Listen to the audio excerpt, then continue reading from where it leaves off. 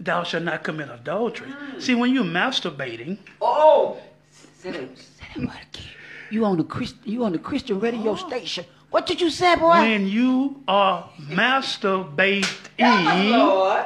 you have placed another god of lust, of seducing spirit in your mind, in your spirit, in your flesh, and you're making manifest of a demon in the spirit world into the natural. My God, from Zion.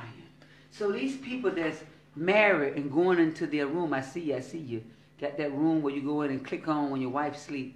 I go in you. Oh, let me stop. Go ahead on. I'm sorry. It's the enemy trying to get your attention. Stop. Just because you can do it, that doesn't mean it's right. The enemy is setting you up to destroy you and your marriage and destroy you. If it don't destroy your marriage, it might destroy your children's marriage. The devil is a liar. You don't be having masturbation. Do you know you having sex with demons? Help us, Holy Ghost, while we're here to be helped. And what is happening? See, this is why the enemy attacks our ministry, because we're open. Come on. Oh, you know that's right. You see, I don't even see the. I don't care. I don't even see the people moving and liking. They follow me, but they don't like me. People don't. The people say they want the truth. They can't handle the truth. Real World presents